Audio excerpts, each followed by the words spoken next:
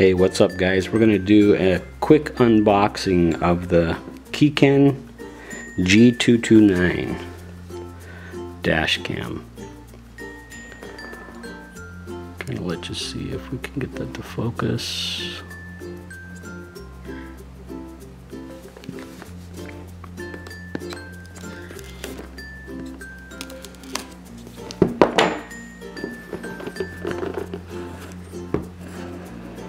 See what this has got in the box. Right off the top, there's the camera. Small little camera.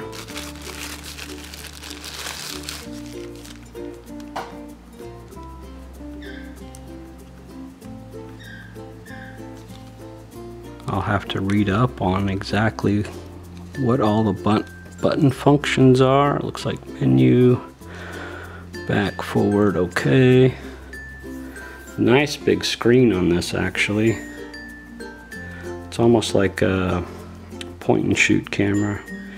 Your USB port, GPS input, and this is probably your mounting system, I'm guessing. Power on, power off button here. And that's where your SD card goes, looks like. I'm not sure what this spot is for. Let's see what is in the rest. Okay, you've got your mount, which has this adjuster, which is nice because then you can tighten it down to the position that you want. Looks like a pretty decent suction cup too. You got your USB,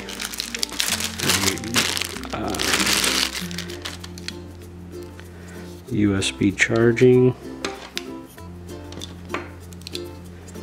and this is nice. I know a lot of people have issues with the suction cup mount staying, so they've also included a 3M sticker mount, which should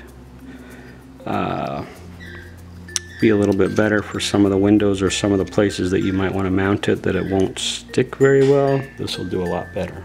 And it looks like that's it as far as different items. Looks like there's a cleaning cloth. What is this? I don't know what that is. Looks like a sticker. And your instruction manual.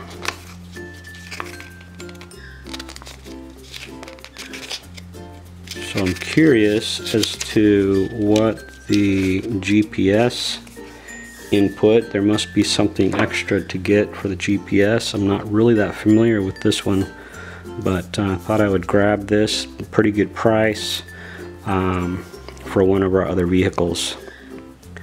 But yeah, there's the KeeKen. I believe that's how you pronounce it. And that's the G229. I'll try to get this off. There we go. Looks like a nice wide angle lens. And a nice big screen. We'll take it out today for a little bit of a test drive and see how the video on it is. And yeah, looks like a pretty nice camera, especially for the price.